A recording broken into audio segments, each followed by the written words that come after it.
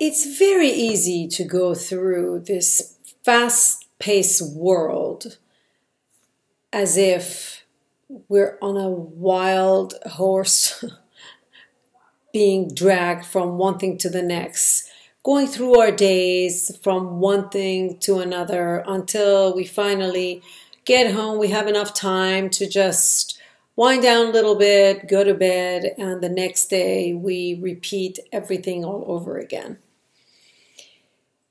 Going through this, or days like this, I'm not saying that it's necessarily a negative. However, if we continue just letting ourselves be led by different things that push us in different directions and routines and what have you, we'll always just be caught in this craziness, never having a break for ourselves, and it kind of puts us in a passenger seat, as if someone else is driving and we don't have control over our own lives.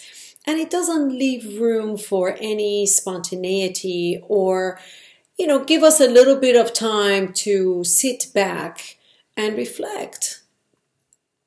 So while there are certain things that we do need to take care of, we also need to make some time to really sit down, think about what it is. Perhaps using the car metaphor, we could pull over and get out of the car or take a minute to just really think about, are we in the place that we want to be? Where do we want to go if that's not where we are? How do we want to get there? Perhaps we want to think of some steps to take. Just wrap our minds around it and see what it is that would make us happy, that would make us more productive, perhaps, that would give a little spring to our steps, if you will. And by doing that, we actually put ourselves back into the driver's seats. Look, life is too short to just let ourselves be led without ever giving it a thought of what it is that might appeal to us. We could always have things that can help us feel more at peace or connected with joy or relaxation or whatever. We owe that to ourselves to actually take the time to find out, to really think about maybe resetting things for ourselves. Maybe we're at a crossroads. Okay, which way do I go? What do I do? What do I want to do?